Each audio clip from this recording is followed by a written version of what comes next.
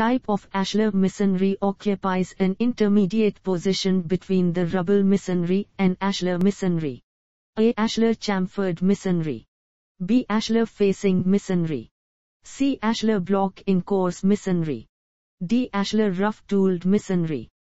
The correct answer is ashlar block in course masonry. In type of construction, the square or rectangular blocks of stones are used. A. Brick masonry. B. Rubble masonry. C. Rock masonry. D. Ashlar masonry. The correct answer is ashlar masonry.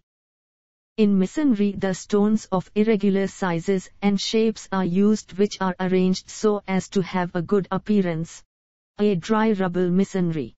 B. Polygon rubble masonry. C. Random rubble masonry. D. Uncaused rubble masonry. The correct answer is random rubble masonry. Identify the type of stone masonry. A. Dry rubble masonry. B. Random rubble masonry.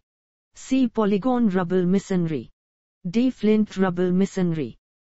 The correct answer is random rubble masonry.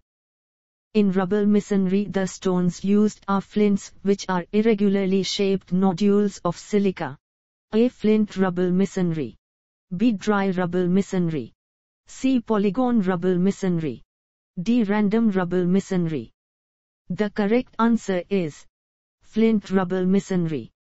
In type of construction, the stones of irregular sizes are used. A. Rubble masonry. B. Ashlar masonry. C. Brick masonry. D. Granite masonry. The correct answer is rubble masonry.